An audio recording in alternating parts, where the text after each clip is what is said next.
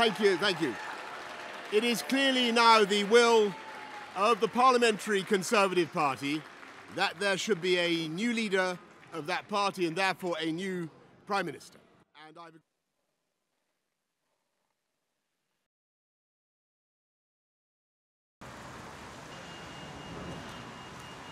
I don't think they should bring Boris Johnson back.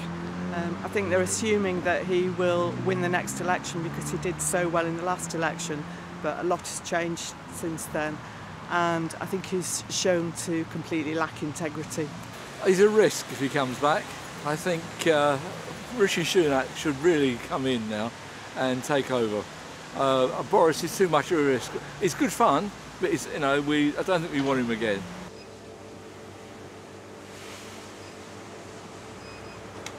So she was walking around with our local MP and came in the shop anyway and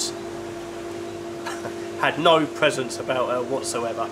She was like his little puppet, should I say. Yeah, asked, but she took 6 sausages and yeah, it was just crazy.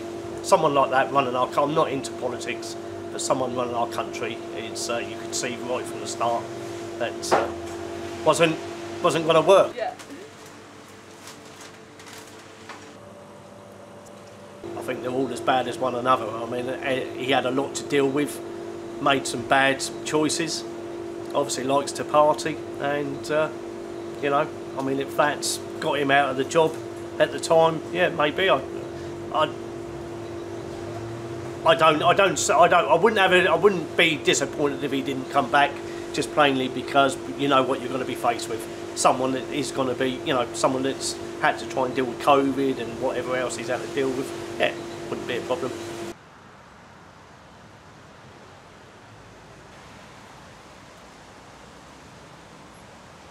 He lied, no morals, and wouldn't own up to his lies unless he was approached to. I don't know. I mean, at the moment, there's none of them there I would trust. But then I don't trust politicians anyway.